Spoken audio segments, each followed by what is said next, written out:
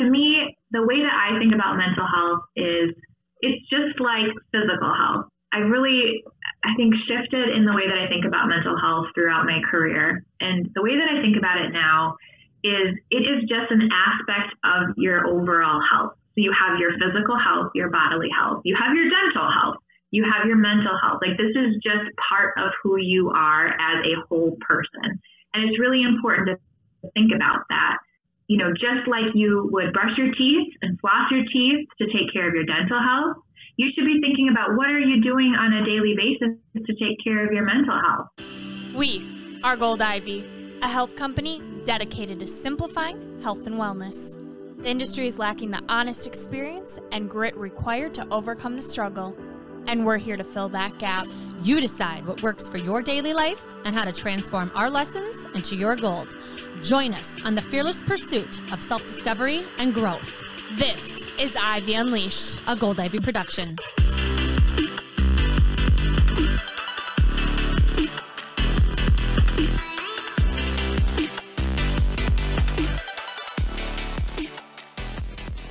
Welcome back. You guys are listening to Ivy Unleashed here with Brooke and Andrea.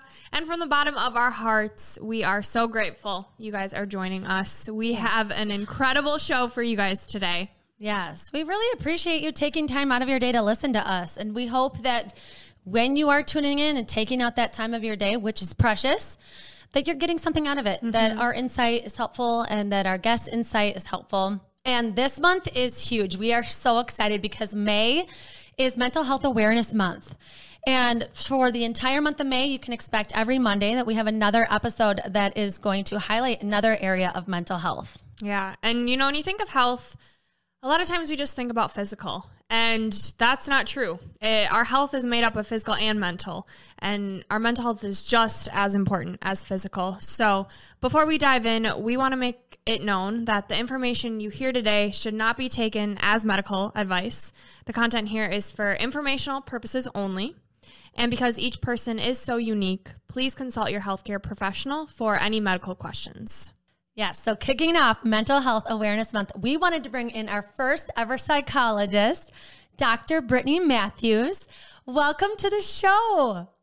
Thank you for having me, you guys. I'm so grateful that you've asked me to be a part of it. Yes, we are so excited because it's just crucial that we address mental health. And so we're so happy that you're here. And I don't know if the world knows, but you are also my best friend. And so I'm just happy to be in your presence anytime. But we have a lot of questions for you. And we know you personally. So can you tell our listeners about your professional life? Sure. I am trained as a child and adolescent clinical psychologist. So I have my doctorate in clinical psychology, which I got from Kent State University in Ohio. And I did my pre- and postdoctoral training at Hennepin County Medical Center in Minneapolis. So I was lucky enough to be there in the same state as you for a few years. And now I'm located in the Milwaukee area. And my clinical and research interests really focus on depression, anxiety, trauma, and disruptive behavior in youth, so children, adolescents, and early adulthood. And I have a special passion for bringing mental health care to traditionally underserved communities. I love talking about mental health, and I'm really excited to be here with you guys today to talk more about it. Yeah, and we, of course, love talking about it and are so interested in it. And for those who this might be a new topic to kind of dive into, Britt, I'd love for you to touch on why mental health is important to acknowledge and invest in. Yeah, I think that's such an important and wonderful question. And I think what helps me to answer this question is to really think about the definition of mental health. I think there can be a lot of stigma around mental health or misconceptions about what it is. And so just to make sure we're all on the same page here, I wanted to bring it back to the definition of mental health. So the CDC and the World Health Organization define mental health as our emotional, psychological, and social well-being. And mental health affects the way that we think, the way that we feel, and the way that we act. And it impacts our everyday relationships, how well we're functioning, and our ability to make healthy choices and decisions for ourselves. So So if we think about that definition, that pretty much hits every area of every person's life on an almost minute-by-minute basis. So our mental health impacts everything that we do. And that's why it's so important to be aware of it, to acknowledge its importance, and to address it if things are not going well. And if things are going well, to continue to engage in preventive measures to keep yourself mentally healthy. The other thing I think that's important to talk about when answering this question is the prevalence of mental health disorders. So in a 1-year period, the prevalence of mental health disorders for the adult population in America is about 20%. So at any given time in a year period, about 20% of Americans meet diagnostic criteria for a mental health disorder. That's pretty prevalent, right? If you think about that percentage of the population, this is something that's affecting a lot of people. And there are a lot more people who are experiencing mental health difficulties who may not meet full criteria for a disorder. So just in kind of psychology lingo, you have to meet all of the criteria in order to be diagnosed with a disorder. But there's a lot of people who are experiencing some of the symptoms, but continuing to function really well, or continuing to be able to kind of get by with what they're doing in their everyday life. So they may not meet the criteria for that disorder, but they're still experiencing a lot of symptoms. So very prevalent. So it's something that, permeates all of our lives every day, and it's a prevalent problem. And so that's why I think it's super important to acknowledge this and to talk about it and for people to be really addressing it. I'm curious, what are some of those symptoms? In terms of mild symptoms that might be happening, things to look out for are changes in mood. So if you're feeling more sad or down than typical. Irritability is also something to look out for. People don't often think about that as being a symptom of problems with mental health, but that is a symptom of depression. It can be a symptom of anxiety. So really looking out for irritability within yourself if you're snapping at people or just getting more annoyed easily. Changes in sleep patterns, having more difficulty sleeping or wanting to sleep more than usual. Changes in appetite, either decreased or increased. So these are some of the mild symptoms to kind of watch out for. There are more severe symptoms to think about as well. So if you've noticed a change in your mood that is lasting, most of the day, nearly every day for at least 2 weeks, that's more of a severe symptom, and you should really think about seeking mental health at that point. There's a lot of anxiety going on that's really debilitating. It's interfering with your ability to get what you need to get done each day. That's something to watch out for. On the more severe side too, if there are significant problems with sleep, so insomnia where you're just not sleeping at all, or excessive sleeping, sleeping in, taking naps throughout the day, just sleeping more than you're awake, those types of things. Difficulty concentrating, or loss of interest and pleasure in things you normally do. Like if all of a sudden you just have no motivation for things, you just don't want to do things that you previously really enjoyed, that can be a red flag. And then of course, anything that's interfering with your ability to do the things that you normally do on a daily basis. So if you're struggling to get out of bed, if you're not able to concentrate at work and your productivity is starting to decrease, anything like that that's really, you're not able to function at the same level before, that should be an indication to you that there may be something going on with your mental health. And lastly, but very importantly, any thoughts of self-harm are a severe symptom and should be taken very seriously. And so when I talk about mild symptoms, I think these are things that we may all experience at certain times, depending on what stressors we have going on in our lives or things that we're dealing with. There are times where we're going to have some difficulties with mental health. And that doesn't necessarily always mean that you need to seek out mental health professional help. So, you guys talk a lot on this podcast about self-care, and that's really where if you notice those things, you want to step up your self-care efforts. So really thinking about taking care of yourself on a daily basis and ensuring that you are being mindful of taking care of yourself so that your needs are getting met, and hopefully that will alleviate some of those symptoms. And then for the more severe symptoms, then you may want to consider seeking out mental health professional help. So for someone who's listening to this and a lot of those symptoms are something that they're experiencing, what are some actionable steps that they can take? I'm thinking of my experience, and when I was living alone, the beginning of COVID, and in a dark place because my health wasn't there and I was just struggling, and getting out of bed was so hard.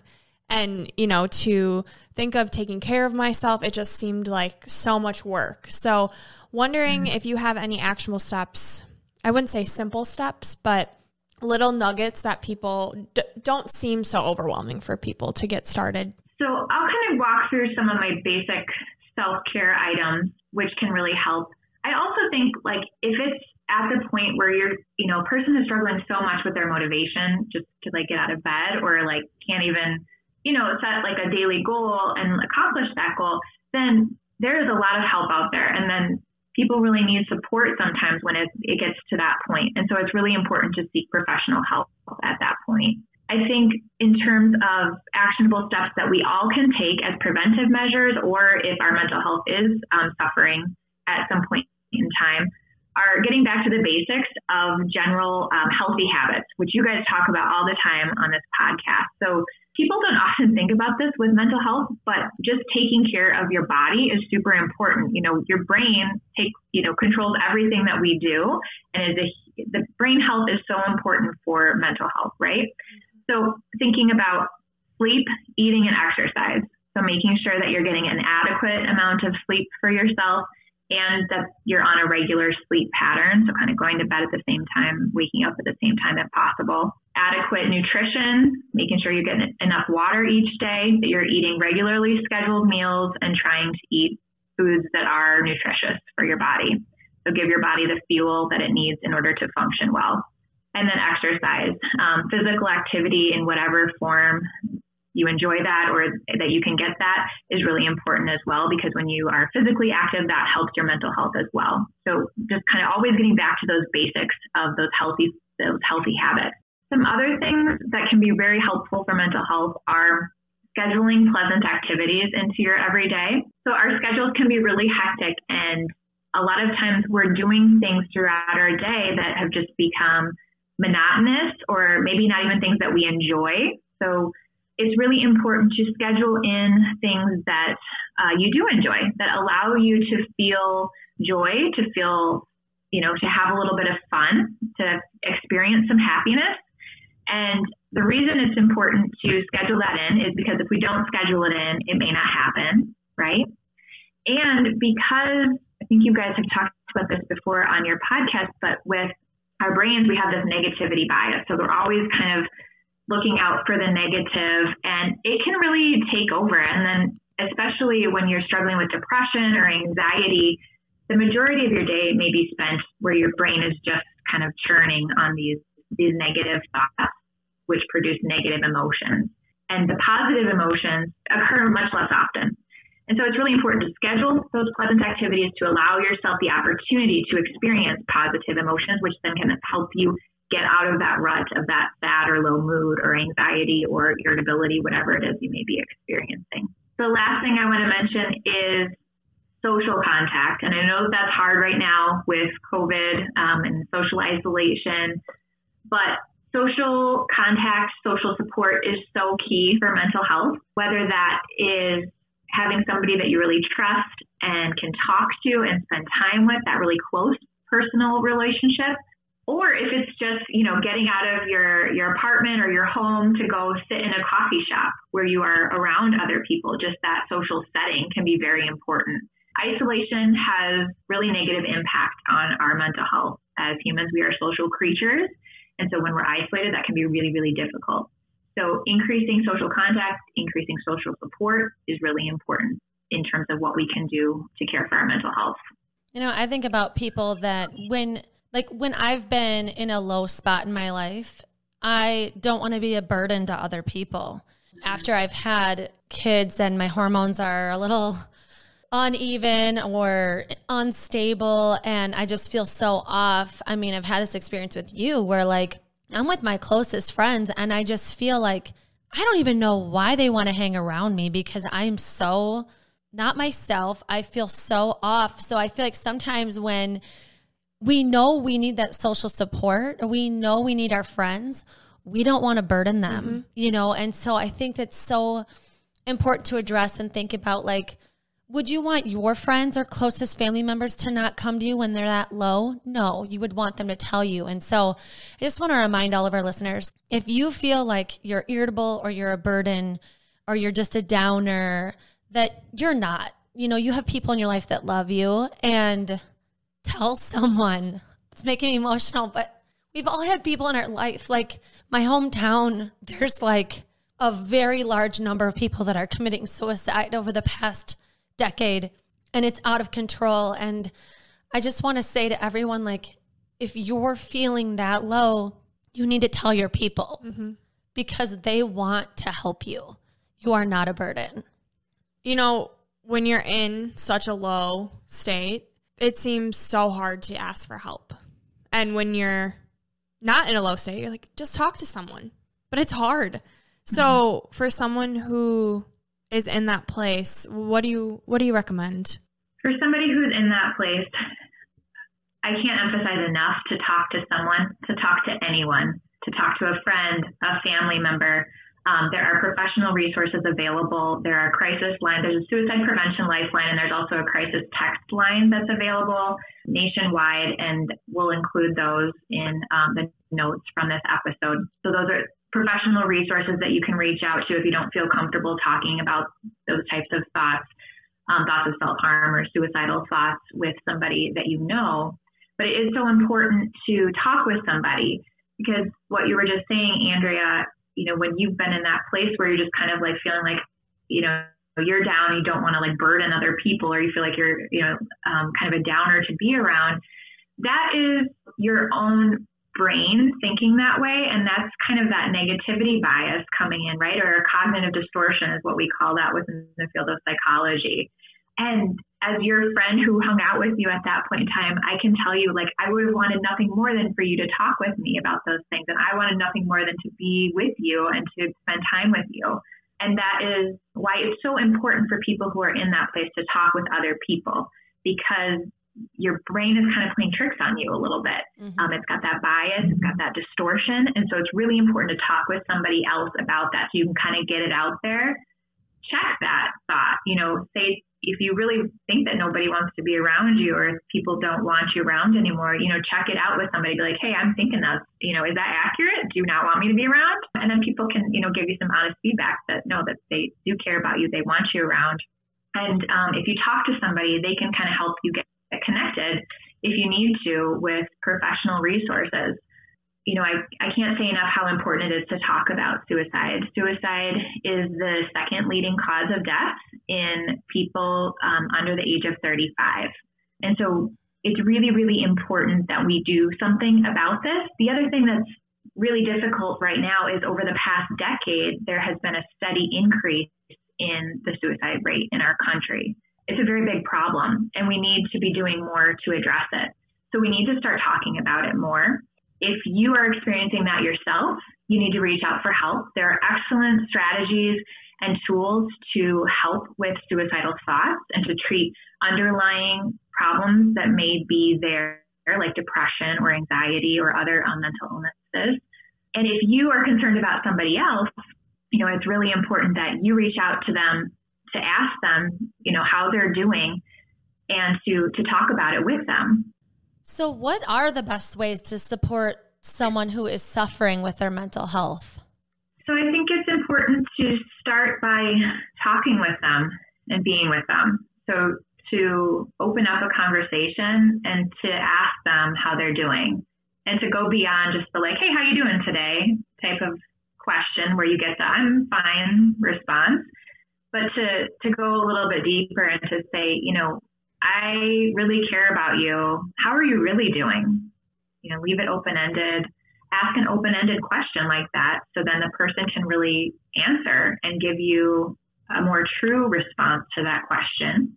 If you're worried about how that question may be received by the other person, or it may be sensitive, I think always starting with like how you feel about that person. So, you know, saying, I really care about you. I love you. You're one of the most important people in my life. That's why I'm so concerned.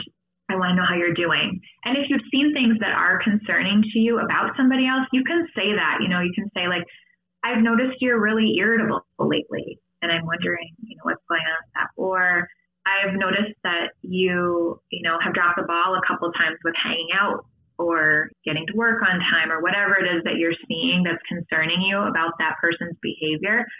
Or it could be, sometimes people make these offhanded remarks about their own life or death, or make jokes about suicide. And so that can be an opportunity to say like, hey, you've mentioned this a couple of times, and you said it jokingly, but I really care about you and I take that seriously. And I want to know, like, how are you doing? And have you had those types of thoughts? Are you thinking about hurting yourself? So whether, you're hoping to just check in with somebody and talk about how they're generally doing with their mental health is one type of conversation. And if you are really concerned about their safety, or if you're concerned about them having self-harm thoughts, or if they may be suicidal, it's really important to ask direct questions regarding suicidality.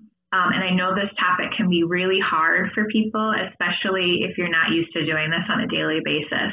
This is something that in my profession and in my work, I ask just about every time I have a session with somebody, and just about to every person that I meet with. So it's something that I'm really comfortable with, but I realize that most people don't talk about this in their life ever. And so it can be really difficult. But I think what's really important to know is that when you ask directly, if you say to somebody, are you thinking about self-harm? Are you thinking about killing yourself? That allows the opportunity for that person to be really honest with you, to actually give you a direct response to that question. And I know there is some concern that if you bring up that topic, or if you ask that question, it could influence somebody to hurt themselves. And the research is actually the opposite. So what the research shows is that if you bring this up with somebody who is at risk, if you ask that question directly, it's actually more likely to reduce that person's risk than to push them in that direction. So it's really important to ask. And then if they say, yeah, I have been having thoughts of self-harm, that's really heavy, and that can be really hard to hold. I think one thing that can be helpful to know for people that I think the general population doesn't necessarily know is that having thoughts of self-harm and having thoughts of suicide is actually quite common. A lot of people have those thoughts and never act on it. So that can be helpful for people just to know that that does occur more often than people talk about. Also, if people if someone that you love discloses that they're having thoughts of suicide, and then it gives you an opportunity to ask a little bit more and to help be that person who could prevent something from happening. So you might ask a question of, what are you thinking about? Just a really open-ended question like that to get more information about what they are thinking about. You can ask specifically, have you thought about how you would hurt yourself? Or have you thought about when you might do this? Asking those open-ended questions that are specific about a plan is really important, because that'll give you some information that may be helpful. Like if they say that, they explain to you exactly how they plan to do it and when, that that's pretty serious, that they have a specific plan. And you can say to them, can I help you figure out a way to prevent this from happening? If there is a firearm in the home, which firearms are the leading cause of death with suicide, maybe you could talk with that person about removing that from their home for the period of time until they're able to get some mental health treatment and decrease the severity and frequency of those suicidal thoughts. So you can have those conversations with them. You could try to help them. But obviously this is a lot for one person, especially somebody who may not have mental health training. So the next step would really be to help get them connected. So connect them with those crisis resources, the Suicide Prevention Lifeline or the crisis text line, to get them talking with somebody who's trained in doing a more thorough assessment and safety planning, and then or helping them get into a mental health professional. And then lastly, making sure that if you've had a conversation about this with somebody, or if you have some concerns, that you follow up with them, so that it's not just one conversation that you just kind of let drop and leave it there, that you follow up with them again, whether that's in an hour, if you're that concerned about them, or in a day or a week, just kind of continuing that follow-up. There's research that suggests that can really help with suicide prevention as well, if somebody is kind of regularly following up and checking in with a person. Oh, I love that. That is such a good point.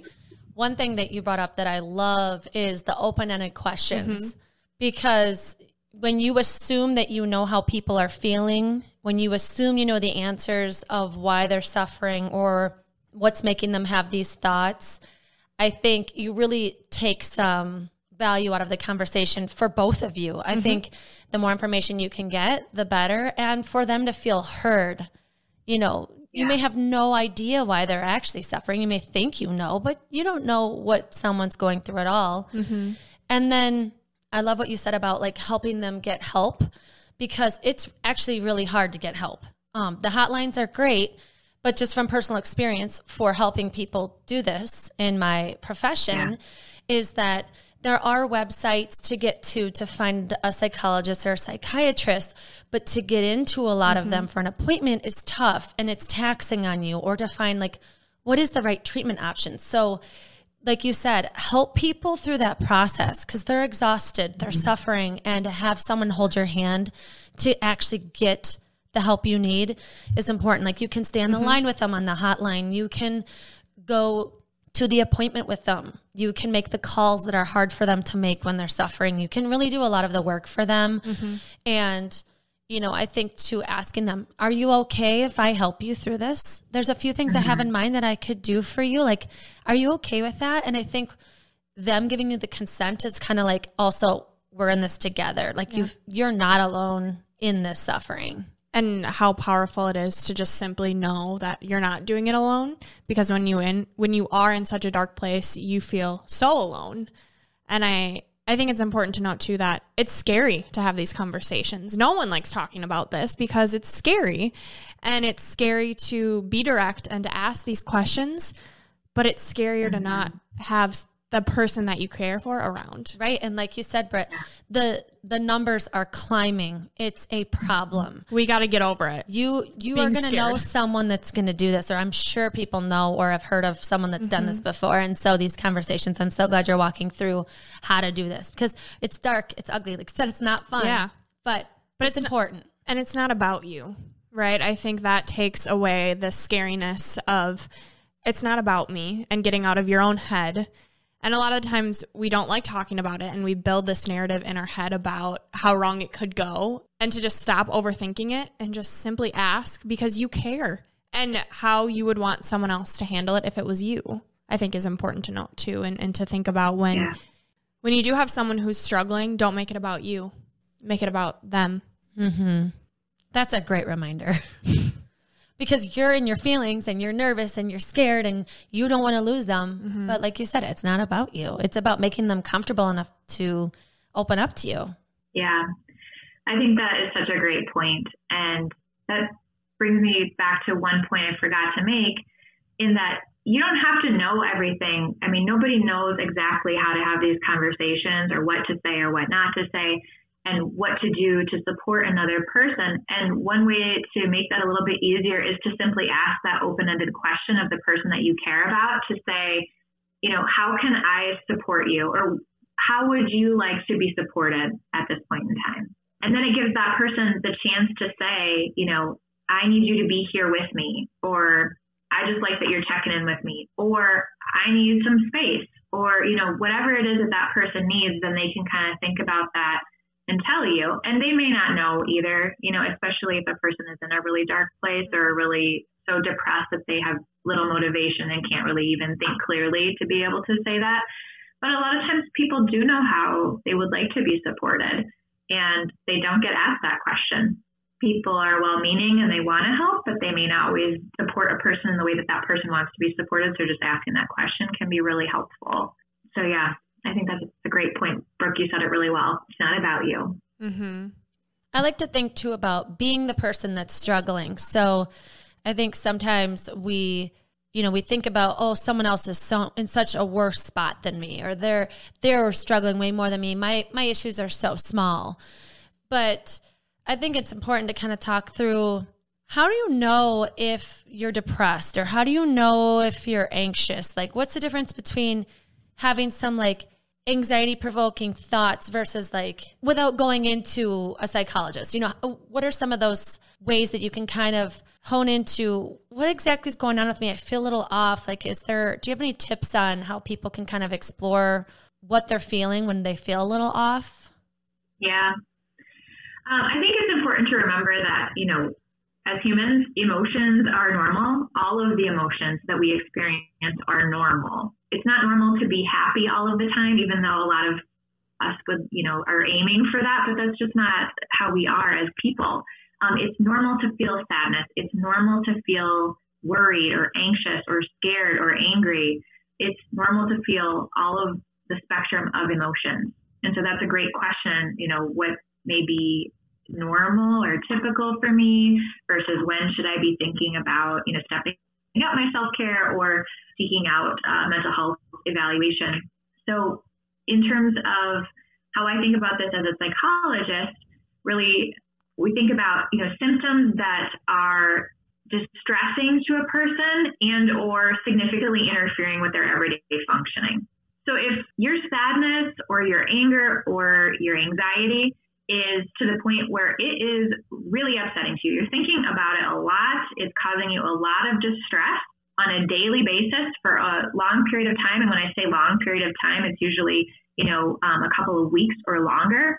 That may be the indication that you need to go in and talk with a mental health professional and have an evaluation done. Or if it's interfering with your daily functioning, kind of like we talked about earlier, like if it's getting in the way of your relationships with people, if it's causing problems in your relationships, not able to kind of get stuff done in your everyday life, like it becomes difficult to make a grocery list and go grocery shopping, or you're, you know, the laundry has piled up and you have no motivation to do it. You don't have clean clothes anymore. I mean, sometimes that happens for all of us, but if it's really impacting your ability to get things done on a daily basis that is typical for you, then it's time to seek professional help.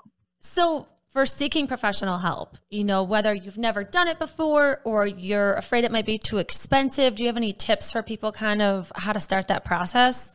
Yeah, it can be really daunting. And like Andrea, you were talking about earlier, how you've gone through this and helping other people kind of get connected with help. And there are a lot of barriers to getting connected with a mental health professional or kind of navigating that system. And those are real barriers. I mean, that's a problem with our healthcare system here in America. And only about half of people who meet criteria for a mental health diagnosis actually get treatment for it. So it is really a problem. And it can be really challenging to navigate. So, I mean, of course, you always think about starting with your like insurance provider, right? Call the number on the back of your card. And that's one place to start. But so many people are not insured or are underinsured, or, you know, mental health coverage is not necessarily something that's covered well through their insurance plan. And so there are clinics that you can connect with that are, you know, free or reduced cost, or they operate on a sliding fee scale. So kind of dependent on how much money you make, then they would set their fee based on that. So that's one way to try to access services if you're struggling to do that. The other thing that's becoming much more common now is, you know, mental health apps. So if you're not able to, you know, go in and seek treatment with a mental health professional, there are some really good apps out there for mental health. Now, there are a ton of apps available for mental health that are actually not supported by good evidence, good research. It's really important that when you do seek out a mental health app, that you do find ones that are research-based and actually have evidence behind them. So they're going to work. If you're going to use them, they're actually using techniques and tools that are shown to be effective. And there is a great website that kind of helps people go through those mental health apps and identifies the ones that have good evidence. And so we'll have the link to that website as well in the details for this podcast episode. So that's another way to address your mental health without actually having to, you know, go in for therapy with a provider. And it can be more practical for people who are struggling financially or who just don't have the means or the time or resources to be able to do that at any certain point in time. Of course, self-education, I think, also is another way to go about this. So self-help books from the library, listening to free podcasts like this that talk about health topics. Those are all things that are going to be helpful. And I always think about having your mental health toolbox available to you. So there's never really one thing that works for everybody.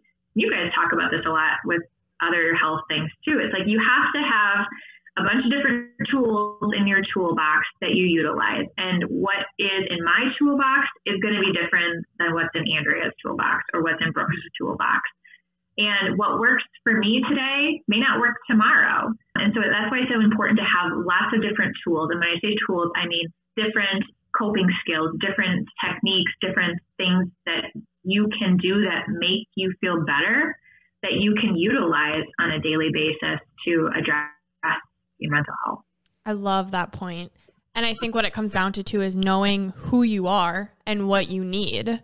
Because a lot of time we don't know. And once you kind of do that exploration of, okay, what makes me me, what fills up my cup and actually works, because I'm seeing all over the internet that, oh, this girl's doing this, but is that really going to make me happy? Is that going to help me? So to find out exactly what you're saying, Britt, is what are these things that are truly going to work for me? And it takes time to discover them. It's not an overnight process. It's this never-ending journey. Mm-hmm. But I think even just taking the steps to learn is powerful in itself. And, when I get overwhelmed, I have to take a step back and say, okay, but I'm doing something about it. Mm-hmm. Like giving myself credit for the intention that I have and letting that be enough in the moment is something that I'm learning is really helping. Yeah. Well, and I love what you're saying. You're tuning into yourself. And I want everybody listening to think about yourself and where you're at. We all struggle. It doesn't matter what kind of privilege you grew up with or zero privilege. Like we all struggle with mental health. And so whether it's you're in this deep, dark place and you feel like you're suicidal or you're preventing this, like you're in a great place right now. That doesn't mean that that's not going to happen to you at some point or you won't be struggling. And so I think it's this constant, ever evolving process of, who am I and what do I need right now? Is there something I'm struggling with? And what would my plan be if I started to struggle or I see my friend struggling? Mm-hmm. How would I cope with those emotions? And really putting yourself in other people's shoes, because it's going to happen to you. There's going to be struggles and you've got to think about how you get out of it and having different strategies too, like you said. And being honest with yourself, right? Like it's okay to not be okay. I think if there's like one thing I've learned in life that's been the greatest lesson is that it's okay to not be okay. What's not okay is to not do anything about it. Right. Britt, I know you touched on stigma at the beginning of this episode, and I just think that word, it just goes hand in hand with mental health awareness. Mm-hmm. You see that and you're like, oh man, like what are we going to talk about within this? And who does that even mean? And so can you just speak to that stigma? People are like, I don't need help. Or, they struggle to admit that they need help? It is ever present, it feels like, the stigma around mental health, and it's perpetuated throughout media. And I don't know where it came from or why it's hanging out, but it's definitely still present and can be a real barrier for people, to even think about their own mental health, to acknowledge that they may be struggling or acknowledge that, some of the problems that they're experiencing in life may be related to, how they're thinking or feeling or acting. I think it's getting better as we talk about mental health more. To me, the way that I think about mental health is it's just like physical health. I think shifted in the way that I think about mental health throughout my career. And the way that I think about it now is it is just an aspect of your overall health. So you have your physical health, your bodily health, you have your dental health, you have your mental health. Like this is just part of who you are as a whole person. And it's really important to think about that. Just like you would brush your teeth and floss your teeth to take care of your dental health, you should be thinking about what are you doing on a daily basis to take care of your mental health. Are you doing meditation? Are you taking time to do some deep breathing at the beginning of your day or when you start to feel overwhelmed? Are you doing affirmations? Are you noticing when you get into that negative place and you're starting to have these cognitive distortions in terms of like, always putting yourself down, having that inner critic or that voice inside of your own head that's putting yourself down all of the time. Can you notice that and challenge that and say, hey, I'm doing that again. That's not true. And here's why. I am a good person. This is what I'm doing on a daily basis that is helping me work towards my goals. What are the things that you're doing on a daily basis to take care of your mental health, to prevent it from developing problems or to improve it if it's not doing so great? I like the idea of challenging it. Something that I've been doing is asking myself, is this true? Like when I have these anxious thoughts, right, is bringing it back to what is true. Okay. Because it is hard in those moments when everything is like going crazy and it's hard to take a deep breath and to be back in the present moment. I think awareness is key. And would I let somebody else talk to me like this? Would my best friend talk to me like this? Would my best friend allow me to say these things to myself? No, Britt would smack me upside the head. She'd be like, don't talk that. Like, you've got to start tuning into those recycled thoughts. Like I noticed that I was doing it the other day where I was like thinking about this conflict over and over, like not even a new thought about it. And I'm like, what am I doing? I'm wasting this space in my brain and my thoughts, which could be something that brings joy or is doing something for someone else. Instead, I'm thinking of this negative conflict and nothing to do anything about it. And I think sometimes when you notice it, you've just got to pause and just intentionally think of what can I do that's a little bit kinder to myself? Yeah. What could I say to myself that it's just, or just drop it, like drop that thought. I had this moment the other day where same thing. I was beating myself up and it was over the simplest, stupidest thing. And I'm like, out loud, I'm like, are you kidding me? Like, this is how I'm talking to myself. But I also get in these points where I can't help it. So Britt, I'm curious, what do you recommend to people who are having these ruminating thoughts and they can't snap out of it? Maybe just some quick ways to challenge yourself or simple things you can say to bring yourself to the present moment and really get into what is true, knock it off. Yeah. And, I think when you said like people who may be having these thoughts, everyone has these types of thoughts and to different degrees, but this is just something that our brains do. And when it becomes a problem, it's because we're getting stuck, right? That's what rumination is. We get stuck on this one little thing and we keep turning our wheels on it, but we're not really problem solving. It's just making us feel terrible. That's what rumination is. And so one strategy that we teach in cognitive behavioral therapy, which is one of the treatment approaches that is most effective for treating depression and anxiety, is to, identify that thought that keeps happening, right? To first notice it, to be aware of it, and then to challenge it. So to basically say, like, is this true? Brooke, that's a great thing to ask yourself. And one thing, I will do in when I'm doing therapy with people is I'll write out that thought, whatever it may be, and then create basically a column of like, this is the evidence for that thought, and this is the evidence against that thought. So if you really actually break it down, like, I am a terrible person is the thought, right? So let's write all the reasons why I am a terrible person, like the actual things, the facts that support that thought, and then all of the facts that go against that thought. And if you kind of do that simple process, pretty quickly you'll see that, there's so much more evidence against that, like, negative thought towards yourself. And that's one little trick that you can do, whether that's actually writing it out. Sometimes it's powerful to write something out like that and just see it on paper. Or if it's just something that you do in your own mind on a daily basis, it can be really helpful.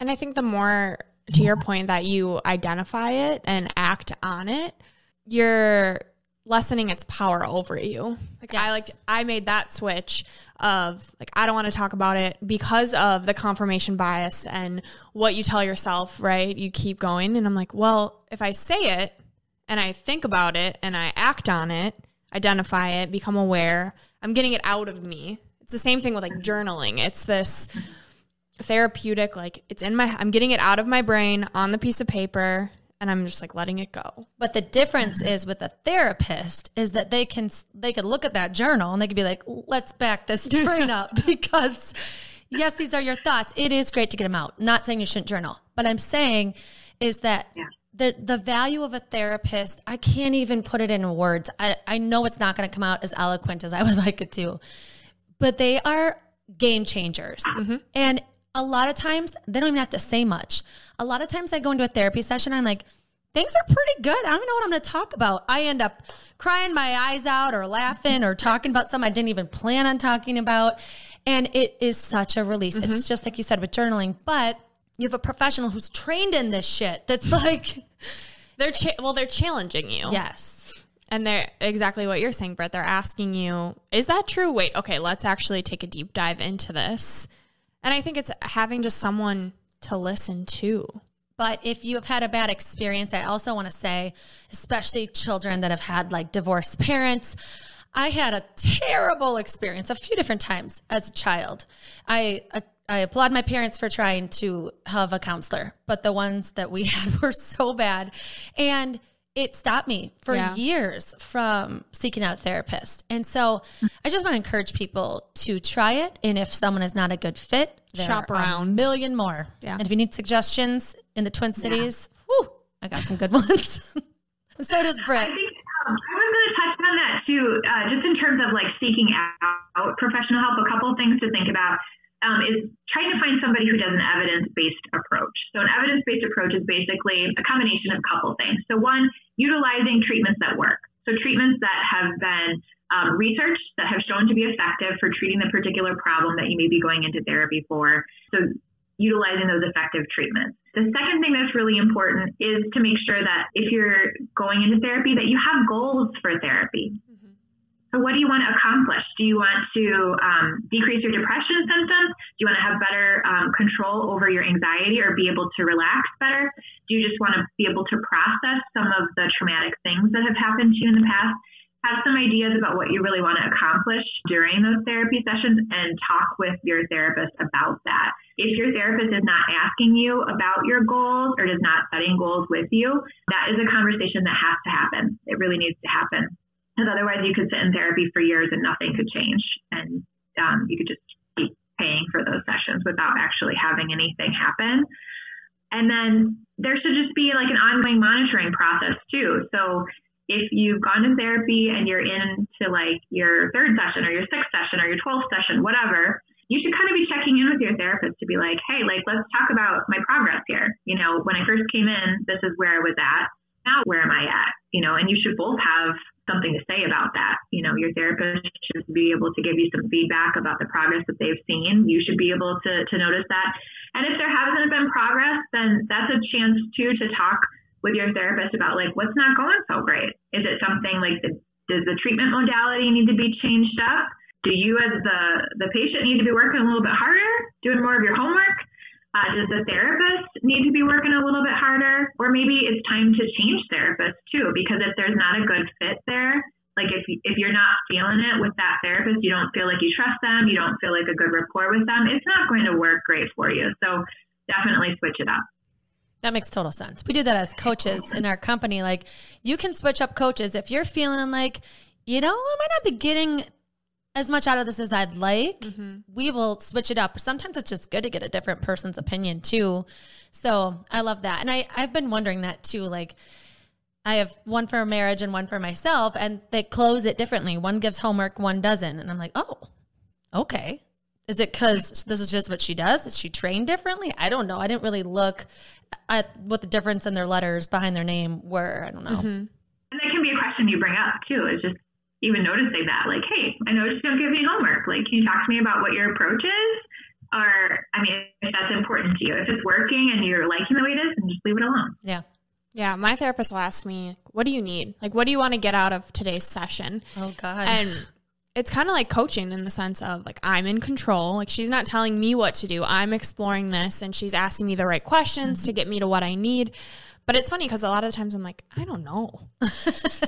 You have to say that question is a loaded question. It gets you thinking. I'm like, well, let me tell you. No, but a lot of things. Where do you want to start? But it helps you get specific on what you need and to really tune into that, because a lot of the times we're taking care of everyone else that we don't even know what we need. Mm-hmm. Mm-hmm. I think if there's anything we've learned in the last year is that mental health is so important. And in every way, shape, or form, someone is dealing with the effects of COVID. So it's obviously a hot topic right now, and I would love to hear your take on it. Yeah, so obviously with COVID, the priorities for our country and the world were to save lives, right? So things shut down. People were told to stay home, to socially distance, which was the original way it was framed, and now it's transitioned to physically distance because it can be so hard on people to socially distance from people. And we're now beginning to see the effects of the changes that we've made in our nation and our world on mental health, because what has been absolutely essential for our physical health of the entire population has not necessarily been good for our mental health.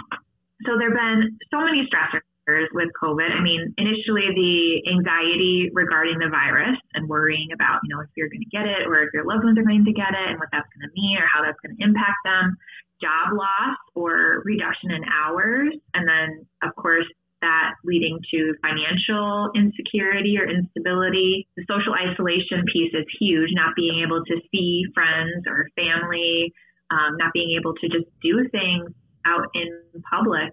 Like I talked about earlier, sometimes it can feel good just to go to sit in a cafe and have a cup of coffee and be around other people, even if you don't talk to them.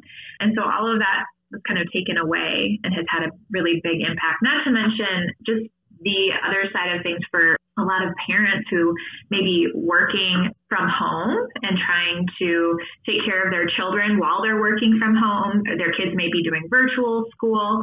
And then there was also initially, a lot of daycare closures. So there was a lot of stress around that for parents in particular. So there's been just a ton of stressors. And there was a recent survey done by the American Psychological Survey about, stress related to COVID. And generally what that turns out is that most Americans feel like their mental health has suffered in the past year. Everybody is reporting increased stress. There's also other side effects of these changes that we made in terms of there's a large percentage of people are reporting increased weight gain, unwanted weight gain over the past year, an average of 29 pounds, which I thought was pretty significant.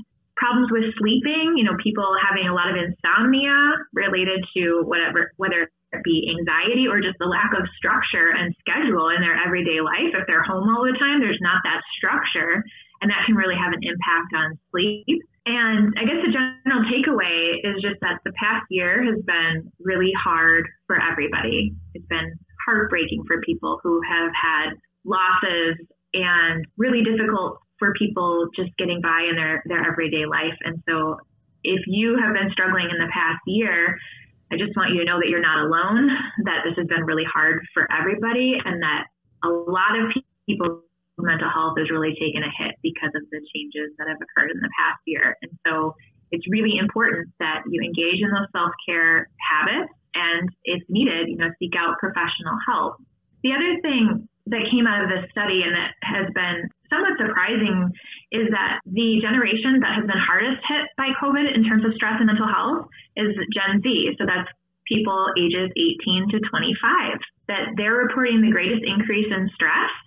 And they also have the greatest prevalence of mental health disorders, and they're least likely to seek out mental health treatment.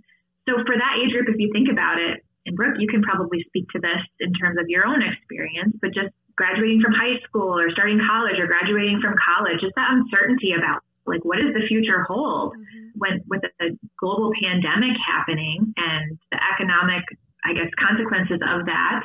Social isolation, when you may be a single person who's living alone or who doesn't have a partner or who may not have kids or whatever, that social isolation and being told to not connect with people is really, really hard for that generation. Yeah, and I think it's just acknowledging that it's okay to be upset. I think a lot of times my friends and I will talk about it, and a lot of us aren't high risk, and we are struggling with not being able to go out and see our friends and enjoy this time of our life where we don't have kids yet. And we, I wouldn't say don't have responsibilities, but as someone who's older and has kids, different responsibilities. Right. And it was stripped away from us. Mm-hmm. And so we talk about how the best time of our lives, it's not ruined, but it sucks. Just putting it direct, it sucks. Mm-hmm. And then there's also the getting in your head about, okay, like it could be so much worse. Like there are people dealing with other issues, but just to acknowledge it and be like, it sucks. And it's okay to think that it sucks. Mm-hmm. And when is it going to be over? Yeah. I'm sure. Like, I can't even imagine. And people, like you said, that are single, mm-hmm. that want a partner and they're stuck at home. And yeah, there's dating apps. Maybe it's a good way to meet someone over the phone. Sure. Mm-hmm. But like, it's not the same. You want to go out on a date with people, and for a whole year plus, yeah, it's gotten taken away. I think about young single, or maybe not even young, anybody that's single looking for a partner. Really, I just feel for you. Well, hopefully things are going back to some sort of normalcy. We're getting there. Yeah, we're getting there. You know, we could talk about this topic all day long, and it's something that we're really passionate about, and clearly for a good reason. Mm-hmm. But I just want to make sure that everyone knows, whether you are really, really struggling or you're just listening and you are thinking, you know what, I could use some improvement in this category. There's always something that you can do. There are so many free resources out there that we will link in the show notes for you, but also all of our channels and all of the tips that we are giving you guys for free on our social media. You can find us at Gold Ivy Health Co. on Instagram, Facebook, Twitter, TikTok, and our blog. We have everything linked in our blog right on our website, goldivyhealthco.com. And if you're looking for some ideas on self-care, we have a incredible episode 7, featuring Sonia Eklund, where she gives amazing resources and tips. So check that out. Yes. And before we jump into our 3 gold stars from Britt, we just want to thank you for being here. Your insight is so powerful, and you're such just like a calming, for me, you're just a calming person, but I feel like you will be for everybody else. But the way that you speak about mental health, I hope that it gives people that calm that I get from you, mm-hmm. where this is common. We all struggle with it. We all need resources at some point in our life. And I hope when people listen to this episode that they really think about self-care. They really think about, what am I saying to myself? How do I care for my mental health? How will I care for it as I change and evolve, or life happens? And so I just want to thank you for your time, and I want to thank you for all of your tips and insight today. Well, thank you guys for having me, for giving me the opportunity to come on and talk about something that I care about so deeply, and for getting to be a guest on one of my favorite podcasts. And I just want to thank Andrea for bringing Britt into my life. Yeah. So thank you both. Isn't she just the best? Yes. You're just the best. All right, Britt, now it's time for our 3 gold stars. All right. So 3 gold stars. One is to develop healthy daily habits. So coming back to those basics of sleep, nutrition, and exercise. So make sure you're focusing on those things to take care of your physical health and your mental health. 2, schedule pleasant activities. So whatever it is that you enjoy, whatever brings you joy, whatever brings you happiness, whatever makes you have fun, try to schedule that into your days. Aim for at least one activity each day that will allow you the opportunity to experience some pleasant emotions, and aim for even more than that if you can. Sprinkle it up throughout the day. Plan it specifically. Be specific. So set the time when you're going to do it, say what you're going to do, how long you're going to do it, and with whom, and then check yourself. So monitor, how that is impacting your mood when you do that, and make sure you are doing it on a daily basis. And 3, don't hesitate to talk with your healthcare provider about mental health concerns. So this is really important, and it doesn't have to be a mental health provider. Talk to your primary care physician about it.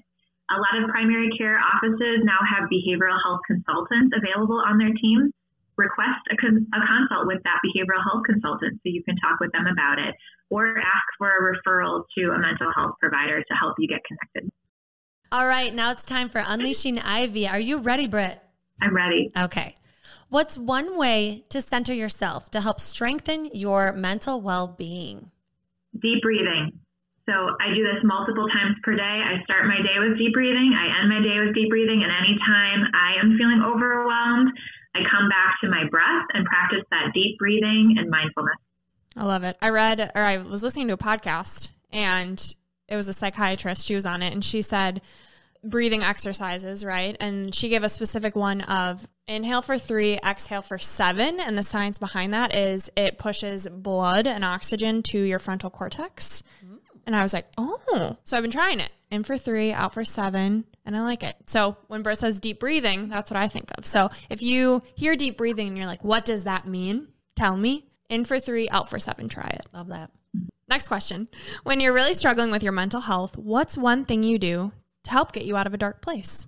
Talk to someone, anybody. Usually I call Andrea, but honestly, talk to anyone about it. Just getting it out can be really, really helpful. And you are not a burden. No. All right. And last question. What's one thing you wish you would have known sooner? I wish I would have known sooner that mental health is a daily habit, that it's something that you should be practicing on the daily in order to maintain mental health and to prevent it from becoming a problem. I think about it more so, like I said earlier, about brushing my teeth. I do that twice a day on a daily basis to take care of my dental health. I really think about mental health in that same way now. Like I meditate every single day, and that is my daily brushing of my teeth. It's my daily way of keeping my mind healthy. All right. And as always, we'd like to leave you with our piece of gold. So Britt, this is a quote that speaks to you. So would you like to do the honors? Sure. So this is by one of the women that I really look up to, Dolly Parton. And she says, we cannot direct the wind, but we can adjust the sails. This is Gold Ivy signing off. Listen to your truth and go chase your gold.